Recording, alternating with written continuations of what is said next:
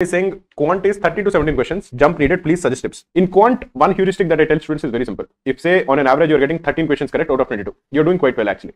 But you can definitely improve. If you're aiming for 99.9, if you're aiming for 100%, you should do better. So what you should do is, if you solve 100 questions, 100 quant questions, if you solve, your average will improve by 1. So instead of getting 13 questions correct, you'll get 14 questions correct. You go back and solve another 100 questions, then you'll get on an average 15 questions correct. For you to increase your average, you have to practice more and more and more. You have to solve more and more and more, and you have to do it in an obsessive way. If you do it in an obsessive way, if you have that process that every day I'm just going to go and crush a lot of questions, you should enjoy that grind. You should enjoy solving so many questions, because you should tell yourself and you should convince yourself that the more questions I solve, the better I'm going to get, the more my mock score will be. And if you keep solving more and more questions, if you have that obsessive mentality, you will definitely get 100%, or you will come very close to 100%. If you are able to solve, say, 30, 40 quant questions on a daily basis, it is a lot of work. It is not easy. Solving 30 quant questions is not easy on a daily basis.